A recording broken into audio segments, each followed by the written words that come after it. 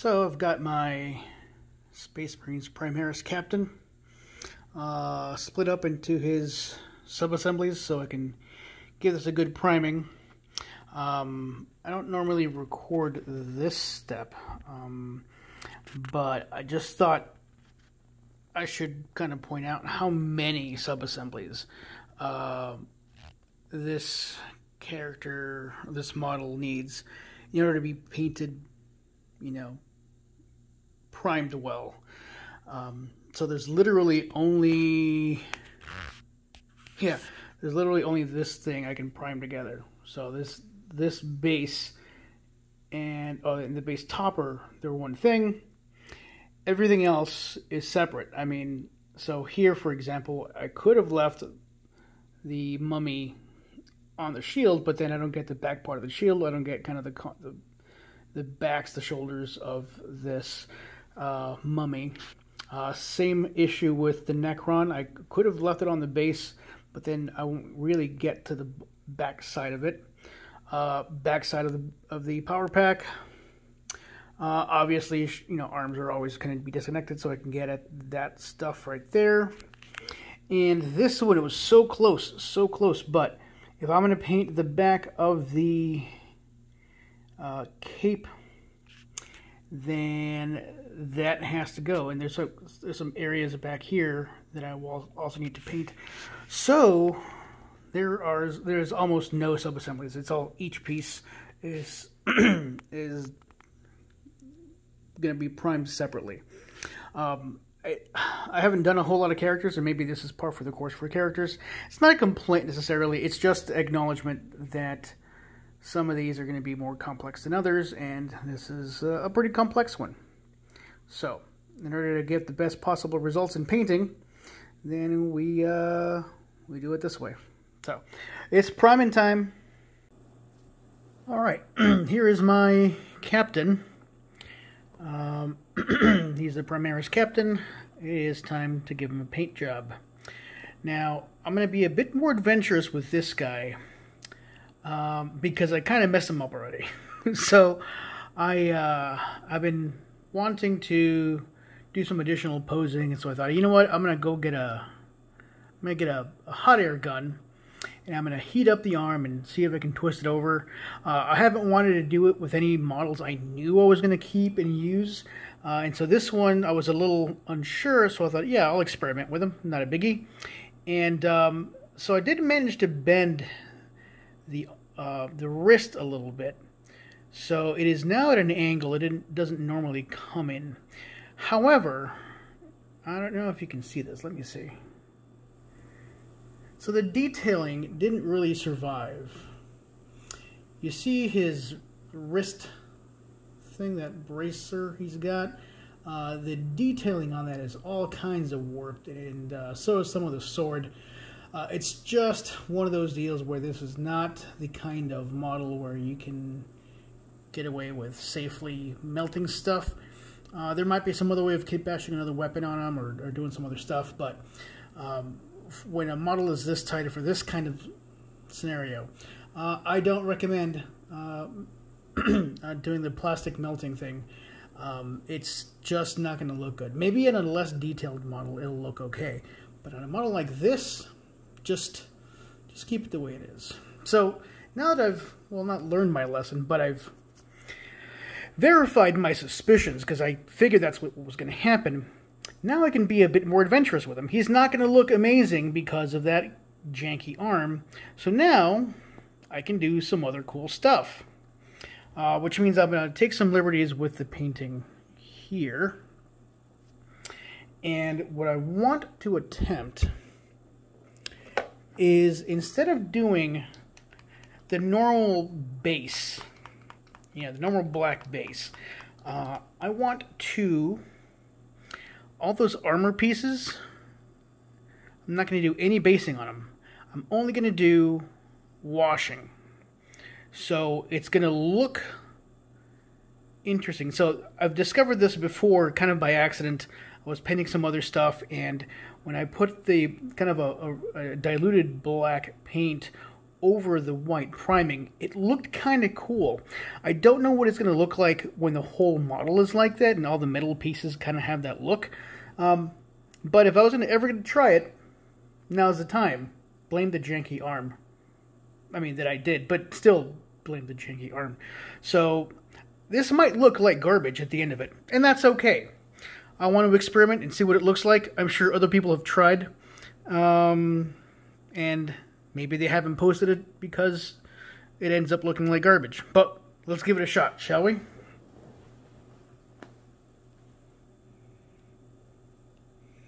Just gotta get my wet palette started. I saw someone share this trick on YouTube where you moisten both sides of the parchment paper to reduce the rolling and kind of get the paper ready to be a wet palette. An important part of that step is to get rid of the water droplets, because otherwise you get your paint way too diluted.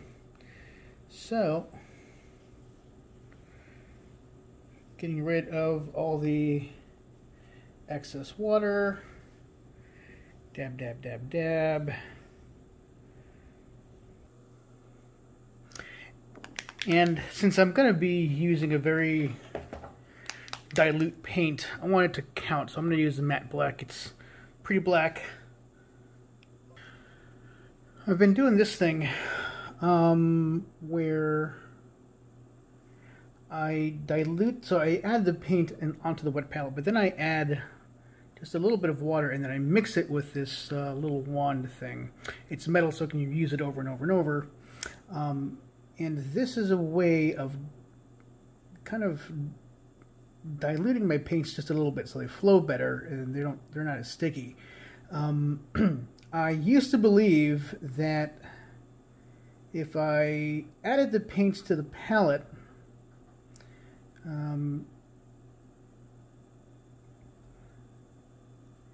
the palette would do, its job of adding water to the paints a little bit.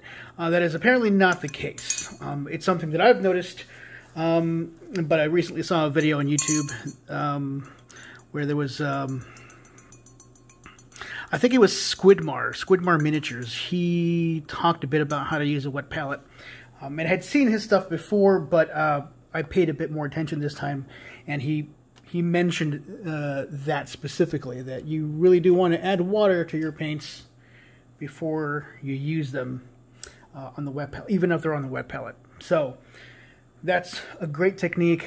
That's a good tip, and so I'm going to try to follow that here a bit. So I'm going to add a bit more water because I do want to use the wash a bit.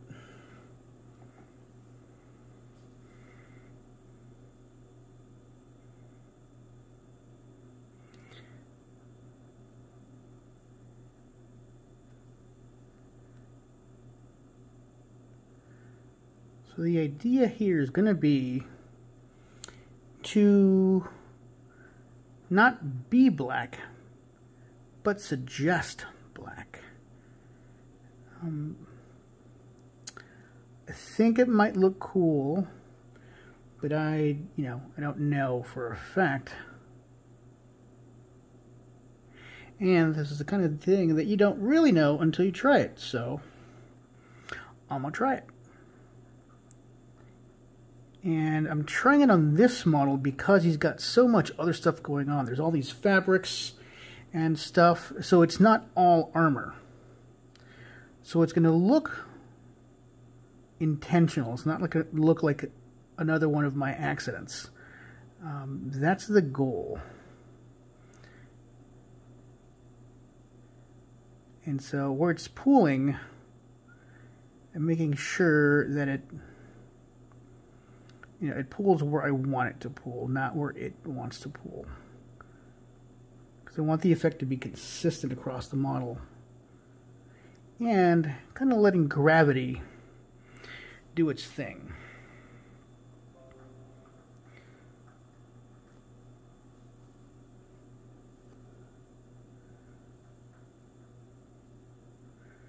which means that if it's going to pool, it needs to pool towards the bottom. And I can control kind of what it looks like a little bit better than it just with basing. This actually might reduce the amount of edge highlighting I have to do.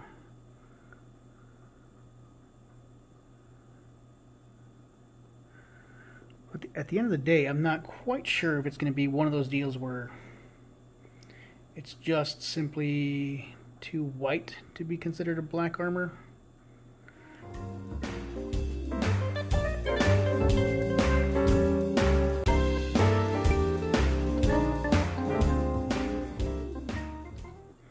Yeah, I think I'm going to keep these black. There's going to be a lot of other colors happening because of all the bedazzling he's wearing. So I'll keep it black.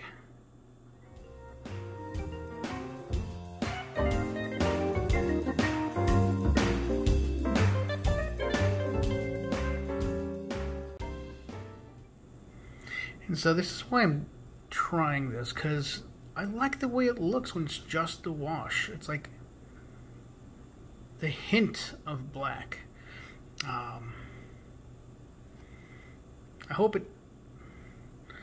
once I'm done it comes across as black as opposed to gray, but there's that possibility. I'm gonna hit this janky arm that admittedly I janked up, but still.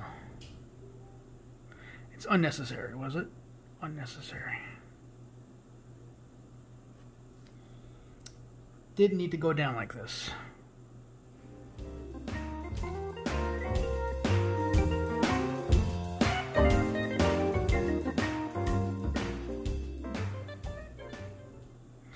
It's becoming clear it'll be difficult to maintain consistency because I'm not being exact in my ratios, like for water versus paint, and as a result, some of these parts are going to be darker than others. So you can see here, for example, the arm looks darker than the shoulder pad. And both of those look darker than the leg armor. So I'm going to have to play with this a bit. But so far, I'm kind of okay with the results.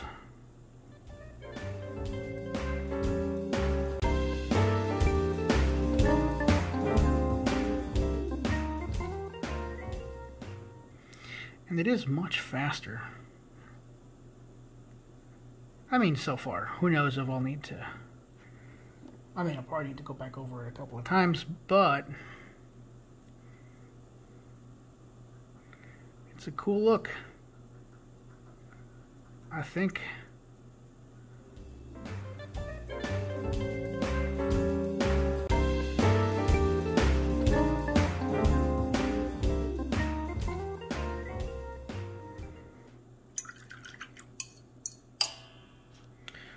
I'm encountering too much variation with the,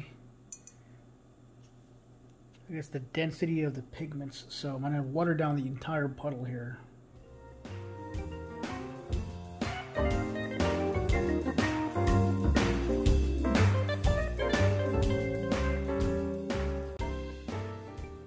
Okay, I think that's too dark, so I'm going to hit it with this brush with some water and just kind of dislodge some of that black pigment.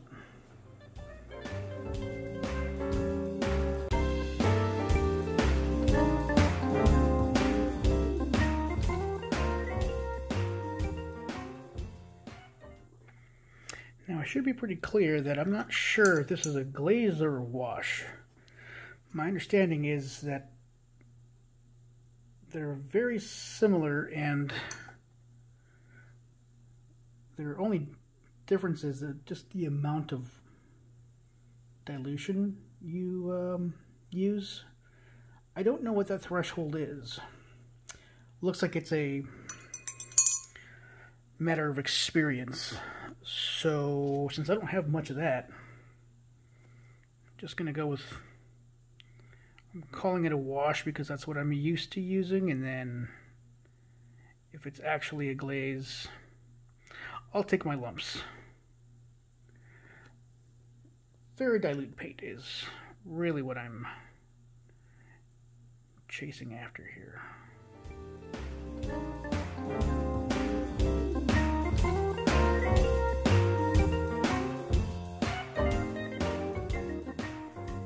Alright, so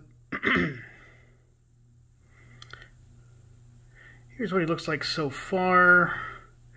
I'll probably give him a couple of different passes. I won't record all that stuff, but I'll record some of the other details. But just want to get that base, quote-unquote, base coat done correctly.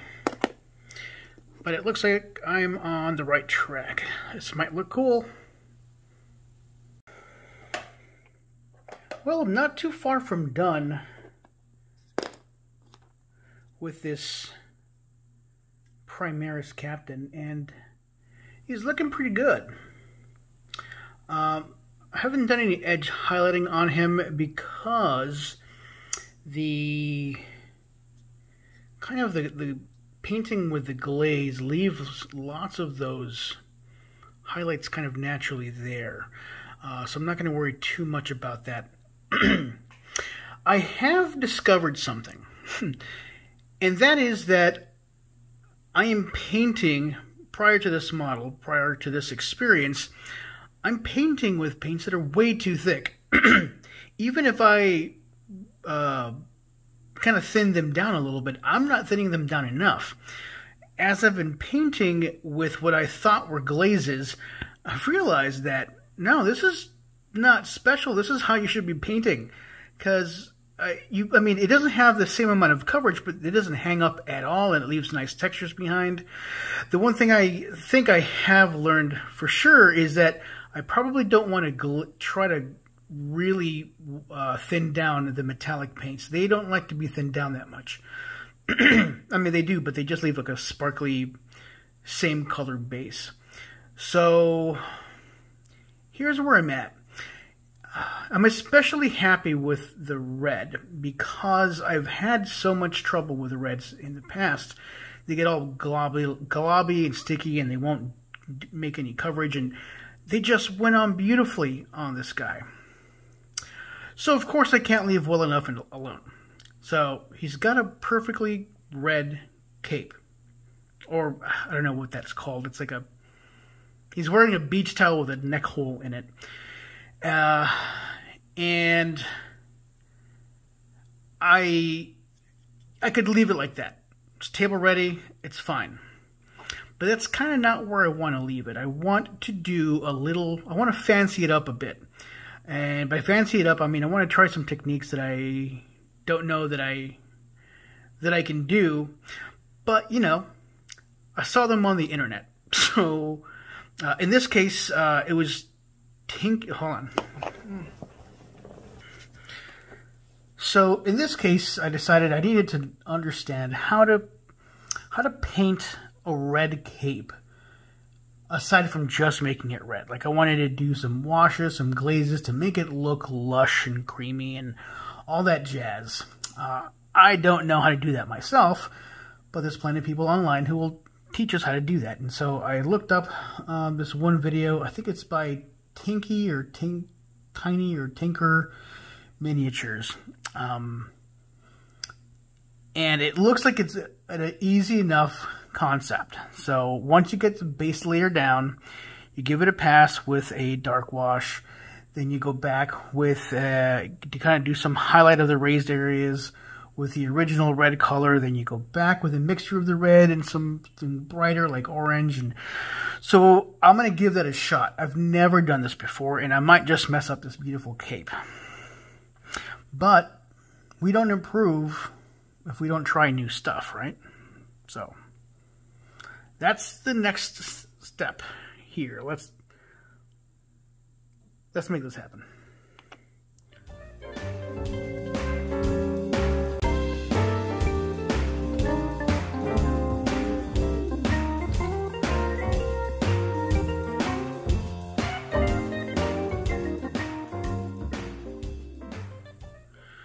There's the first kind of layer. That's the black wash on the kind of the recessed parts of the fabric, that little robe thing. I'm going to do the same thing back here.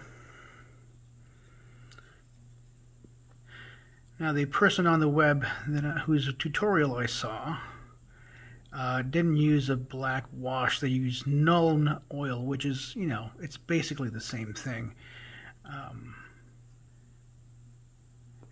At least it's largely the same thing, and it's used in much the same way. So mine is coming in a little too dark, so I need to thin this out just a little further and make sure that most of this stuff is going into the crevices.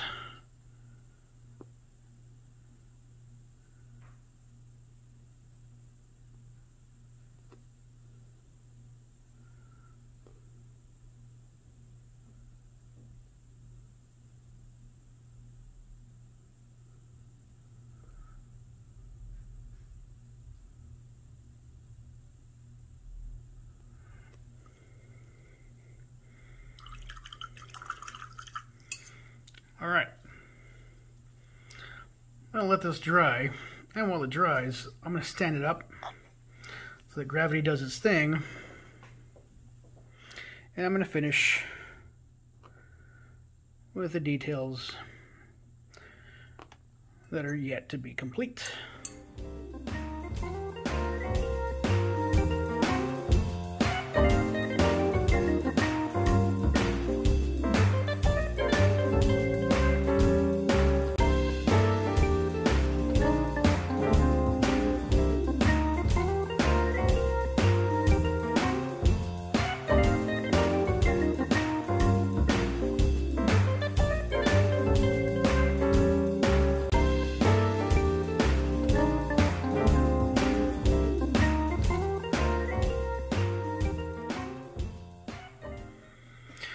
Okay, he's sufficiently dry for my next pass. This is going to be the pure red, and it's just going to be kind of on all these ridges and flat areas, kind of a generous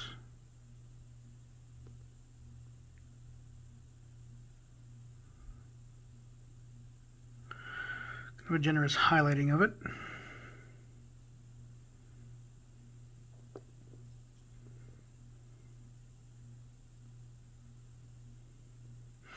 Already can tell I'm going to have to do some patchwork there.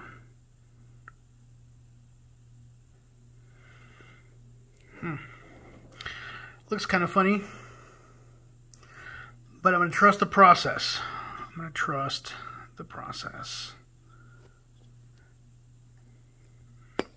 It's a good time to use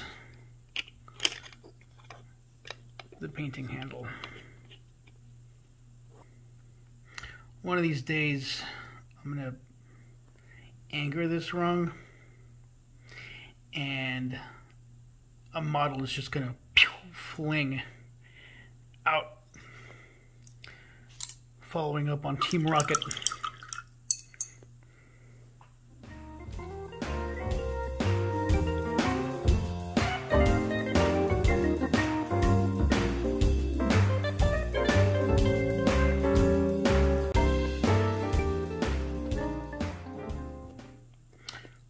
Okay, I clearly need to let that dry a bit more. It's running.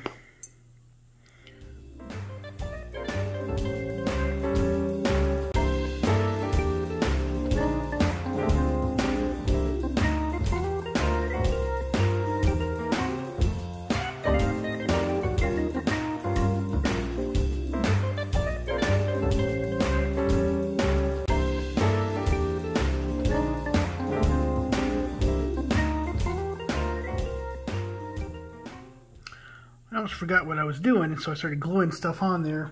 So I had to come right off. I'm going to skip a step here. I'm not sure I'm getting the results I like. But it's... I don't know.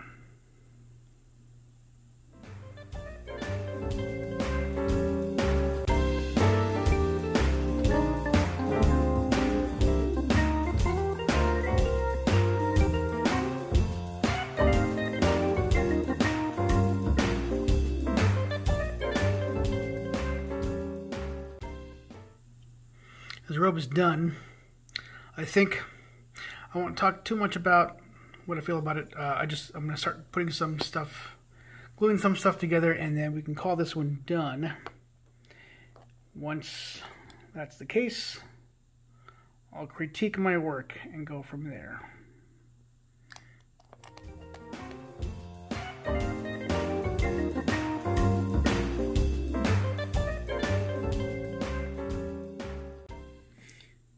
There he is, our captain for our Deathwatch army.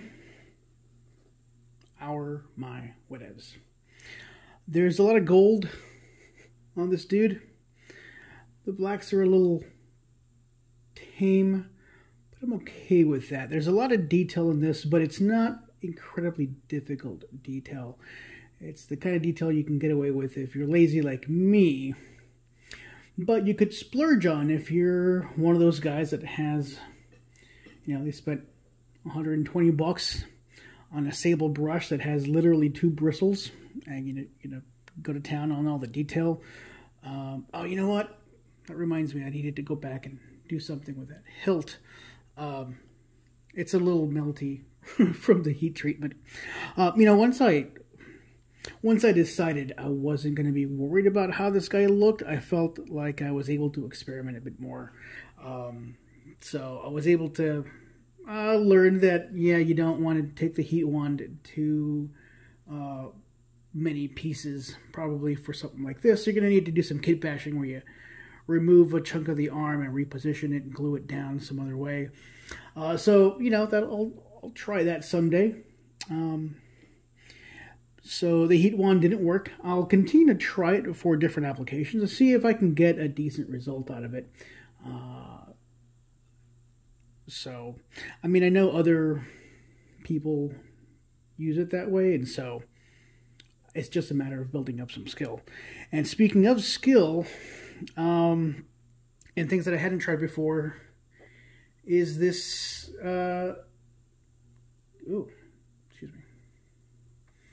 is this cape blending, I guess is what it's called. I was looking for something else, but I got the approach, and I think I understand what's supposed to happen. I just can't quite get it to happen. The front of the cape looks quite a bit better than the back of it. So the idea is to make the fabric or the cloak a bit more dynamic and kind of consistent with the lighting principles. And I tried it. I didn't fail, but I didn't do a great job. So I'm in that sweet spot where, oh, learning is going to happen. I did well enough that I'm going to keep trying this because I think there's a lot of promise. I've seen some absolutely dreamy blends and capes with this blended paint style. And it's not, you know, it's not their fault that I'm clumsy as an ox. I don't know how clumsy oxes are, but I imagine, I don't know.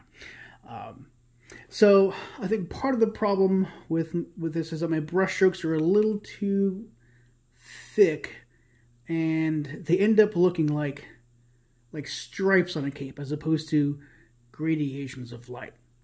But I have never tried that before, even, you know, way back in the day. So this is a learning experience. I've enjoyed it. This was a, you know, relatively simple model to paint.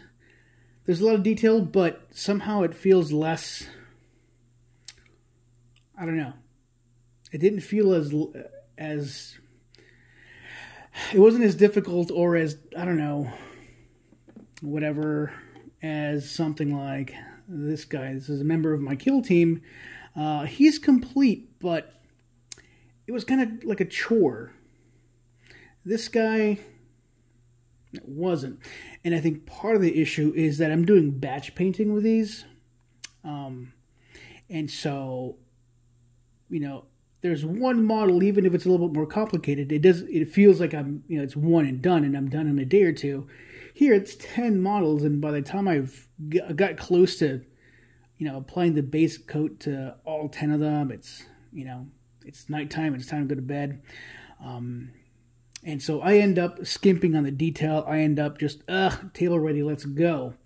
Whereas I'm willing to put a little bit more effort and try new things with something like this. It's not the model's fault. It's my fault. It's a matter of motivation, but it is what it is. So there he is. I'm happy to have tried something new, to have learned some things. Yeah. Have a good night, everybody. Peace.